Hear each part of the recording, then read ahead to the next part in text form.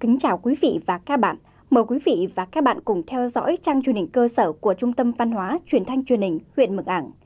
Thưa quý vị và các bạn, với tinh thần đoàn kết, chủ động khắc phục khó khăn, Đảng bộ, chính quyền và nhân dân các dân tộc xã Búng Lao đã phấn đấu thực hiện thắng lợi nghị quyết Đại hội Đảng bộ xã khóa 23, nhiệm kỳ 2015-2020 đã đề ra.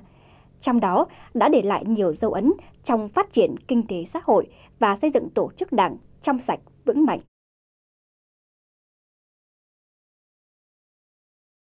Xã Búng Lao có tổng diện tích đất tự nhiên gần 4.800 ha với 1.384 hộ trên 6.000 khẩu, có 5 dân tộc anh em cùng sinh sống, trong đó dân tộc Thái chiếm gần 74%.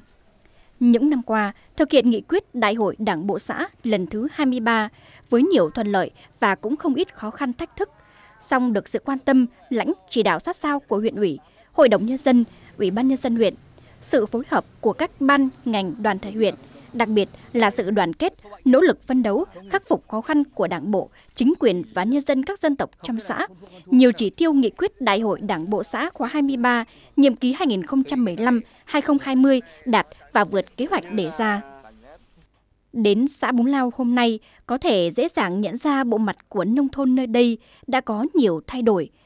Những ngôi nhà mới khang trang mọc lên san sát, đường làng ngõ xóm được mở rộng, trải nhựa và bê tông. Các công trình hạ tầng khác cũng được khoác lên mình diện mạo mới, khang trang và đẹp đẽ. Hình ảnh mới của Búng Lao cho thấy đời sống kinh tế của người dân đã phát triển hơn trước rất nhiều. Đến nay, tỷ lệ hộ nghèo của xã giảm còn dưới 17%, thu nhập bình quân đầu người đạt 33 triệu đồng trên người trên năm.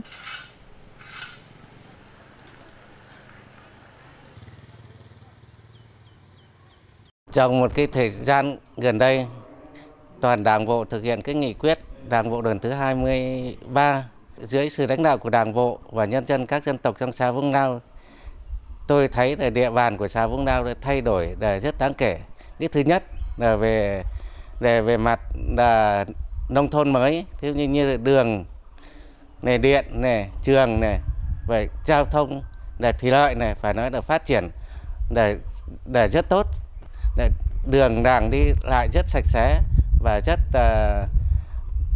thuận lợi.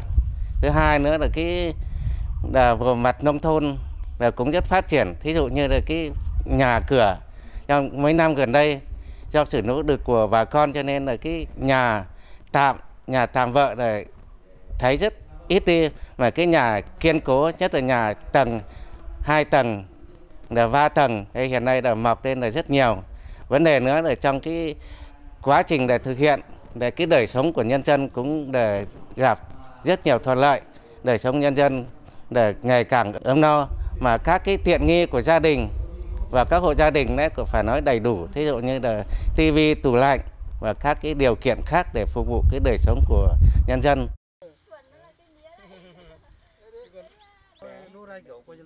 Để có những dấu ấn đặc biệt đó, ngay từ đầu nhiệm kỳ, Đảng ủy xã Búng Lao đã triển khai rộng khắp các chỉ tiêu nghị quyết đến toàn thể cán bộ, đảng viên và nhân dân trong toàn xã, khơi dậy và phát huy truyền thống đoàn kết, hăng hái thi đua lao động sản xuất, tin tưởng vào sự lãnh đạo của Đảng, Nhà nước trong nhân dân, tạo thuận lợi cho sự phát triển ổn định và bền vững.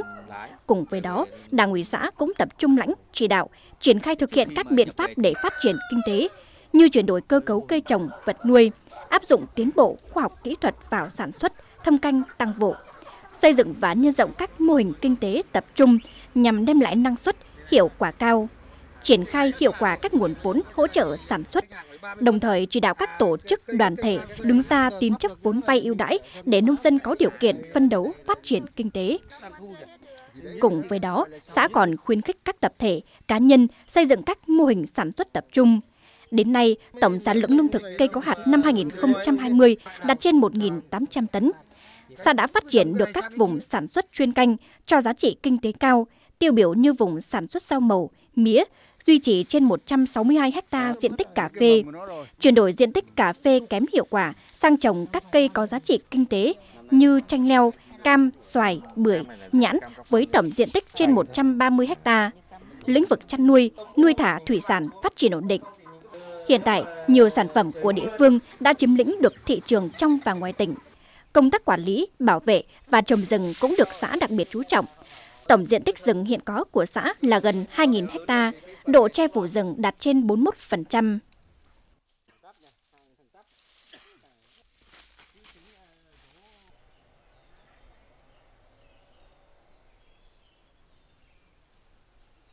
Trong cái nhiệm kỳ vừa qua, Đảng bộ xã Búng Lao cũng còn gặp một số khó khăn, đó là cái vấn đề thứ nhất là các bản vùng cao xen kẽ, đời sống của nhân dân còn gặp nhiều khó khăn, tỷ lệ hộ nghèo thì cũng còn cao. Và trong những năm qua ấy, thì cũng gặp nhiều khó khăn, đó là đặc biệt là dịch tả châu Phi thì ảnh hưởng đến đời sống sinh hoạt và an ninh chính trị của bà con. Từ đó chúng tôi cũng đẩy mạnh công tác tuyên truyền sâu rộng, mà đồng thời là cũng củng cố hệ thống chính trị, đẩy mạnh công tác tuyên truyền sâu rộng, kiện toàn các hệ thống mặt trận và các đoàn thể của bản. Từ đó đi đẩy mạnh công tác tuyên truyền thì bà con cũng đã nhận thức rõ về cái chức năng, quyền hạn, nhiệm vụ của mình. Về cái năm 2020 là cái năm cuối thực hiện nghị quyết đại hội đảng các cấp, đặc biệt là nghị quyết của Đảng bộ, một số chỉ tiêu kế hoạch là chúng tôi cũng chưa đạt được, thì chúng tôi cũng đã đẩy mạnh công tác tuyên truyền, tổ chức thực hiện bảo đảm có hiệu quả. Ví dụ như là xây nông thôn mới thì 17 trên 19 tiêu chí là chúng tôi cũng đã đạt được. Những còn tiêu chí còn lại là chúng tôi cũng đã nợ mà phấn đấu để làm sao là đạt trong năm 2020, bảo đảm chỉ tiêu kế hoạch đề ra. Nói chung trong nhiệm kỳ vừa qua ấy, thì về những vấn đề an ninh chính trị, trật tự an toàn xã hội khu vực địa bàn không có vấn đề gì điểm nóng xảy ra, đặc biệt là những cái vấn đề bức xúc nảy sinh là chúng tôi cũng đã chủ động giải quyết kịp thời.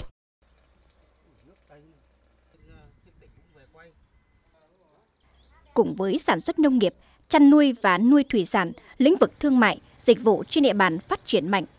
Để phát huy tốt tiềm năng, lợi thế của địa phương, tạo điều kiện thuận lợi cho người dân sản xuất, kinh doanh lành mạnh, chính quyền xã đã triển khai nhiều giải pháp khuyến khích, hỗ trợ người dân tin tưởng, mạnh dạn đầu tư sản xuất, kinh doanh, khuyến khích, tạo điều kiện cho các doanh nghiệp, tiểu thương kinh doanh những mặt hàng, sản phẩm nhà nước khuyến khích, hỗ trợ kinh doanh. Hiện toàn xã có trên 200 hộ kinh doanh cá thể với nhiều ngành nghề kinh doanh như hàng tạp hóa, dịch vụ ăn uống, vận tải hàng hóa, gia công cơ khí, thu mua nông, lâm sản, dịch vụ tổng hợp, vật liệu xây dựng. Trên lĩnh vực giáo dục, văn hóa xã hội cũng đạt được nhiều dấu ấn đáng ghi nhận. Cơ sở vật chất các nhà trường được đầu tư theo hướng chuẩn hóa, chất lượng giảng dạy và học tập được nâng lên. Đội ngũ cán bộ, giáo viên ở các cấp học 100% đạt chuẩn và trên chuẩn. 3 trên 4 nhà trường đạt chuẩn quốc gia. Công tác y tế, dân số, kế hoạch hóa gia đình và trẻ em được triển khai thực hiện có hiệu quả. Tỷ lệ tiêm chủng đạt trên 95% trên năm. Tỷ lệ người tham gia bảo hiểm y tế đạt 97%. Công tác bảo vệ môi trường được các bản quan tâm, chú trọng. Chất lượng phong trào toàn dân đoàn kết xây dựng đời sống văn hóa ngày càng nâng cao. 13 trên 15 bản đạt bản văn hóa. Tỷ lệ gia đình văn hóa đạt trên 83%. Công tác xây dựng nông thôn mới cũng đạt nhiều kết quả quan trọng. Hiện nay xã cơ bản đạt xã nông thôn mới. Công tác an sinh xã hội được quan tâm thực hiện đầy đủ, kịp thời. An ninh, chính trị, trật tự an toàn xã hội được giữ vững.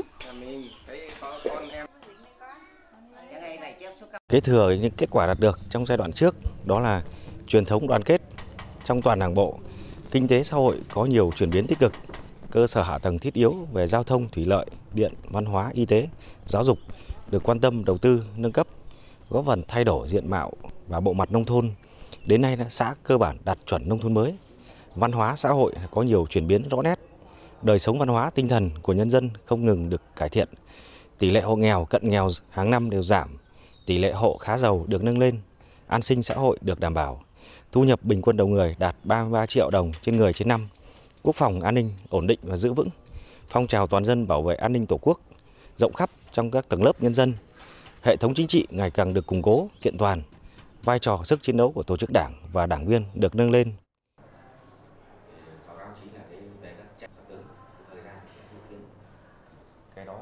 Cùng với việc đẩy mạnh phát triển kinh tế xã hội, Đảng bộ xã Búng Lao luôn quan tâm đến công tác xây dựng và củng cố tổ chức Đảng. Đảng bộ xã đã triển khai thực hiện tốt chỉ thị số 05 của Bộ Chính trị về đẩy mạnh học tập và làm theo tư tưởng đạo đức phong cách Hồ Chí Minh, gắn với thực hiện nghị quyết Trung ương 4 khóa 12 về tăng cường xây dựng, chỉnh đốn Đảng, ngăn chặn, đẩy lùi sự suy thoái về tư tưởng chính trị, đạo đức lối sống, những biểu hiện tự diễn biến, tự chuyển hóa trong nội bộ. Qua đó đã tạo chuyển biến mạnh mẽ trong cán bộ, đảng viên và nhân dân về vai trò, trách nhiệm trong thực hiện nhiệm vụ phát triển kinh tế, văn hóa, xã hội và xây dựng tổ chức đảng trong sạch vững mạnh. Trong nhiệm kỳ, Đảng bộ xã kết nạp được 56 đảng viên mới. Đến nay, Đảng bộ xã có 20 chi bộ trực thuộc với 204 đảng viên. Qua đánh giá hàng năm, có trên 85 đảng viên hoàn thành tốt nhiệm vụ trở lên, trên 75% chi bộ hoàn thành tốt nhiệm vụ. Đảng bộ xã nhiều năm liên tục hoàn thành xuất sắc nhiệm vụ. Hoạt động của Hội đồng Nhân dân đã bám sát sự lãnh đạo, chỉ đạo của cấp ủy, tiếp tục đổi mới nội dung và phương thức hoạt động, thực hiện tốt chức năng, nhiệm vụ theo quy định của Luật Tổ chức Chính quyền địa phương.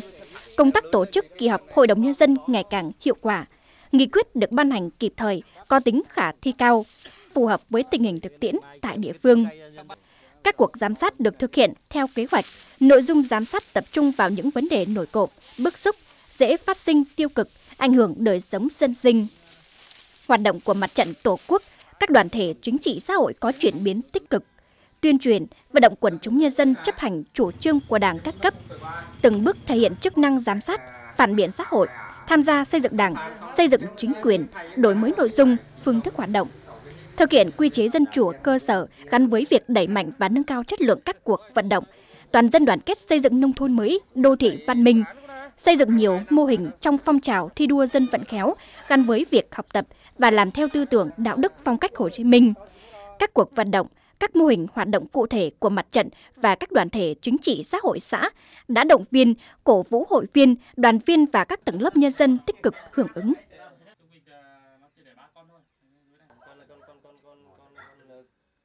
Trong nhiệm kỳ 2020-2025, Đảng bộ xã đề ra 10 năm chỉ tiêu chủ yếu với mục tiêu tiếp tục nâng cao năng lực lãnh đạo và sức chiến đấu của Đảng bộ, phát huy truyền thống đoàn kết, đẩy mạnh phát triển kinh tế xã hội, tập trung xây dựng nông thôn mới, tăng cường quốc phòng an ninh, củng cố hệ thống chính trị, xây dựng xã Bung Lao phát triển bền vững.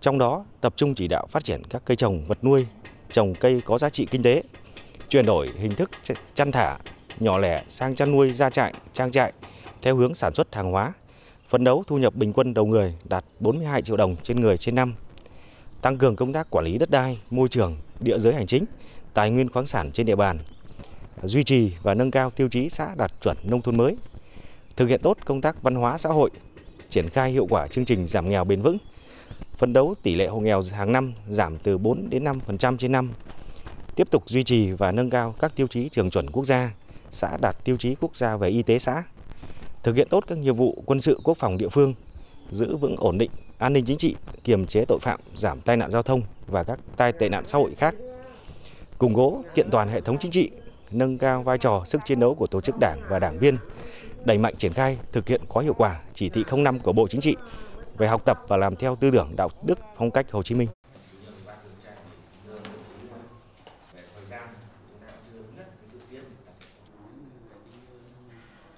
Thắng lợi trên tất cả các lĩnh vực nhiệm kỳ qua là bước hành trang vững chắc cho nhiệm kỳ mới 2020-2025 với khẩu hiệu tiếp tục nâng cao năng lực lãnh đạo và sức chiến đấu của Đảng bộ, phát huy truyền thống đoàn kết, đẩy mạnh phát triển kinh tế xã hội, tập trung xây dựng nông thôn mới, tăng cường quốc phòng an ninh, củng cố hệ thống chính trị, xây dựng xã Búng Lao phát triển bền vững.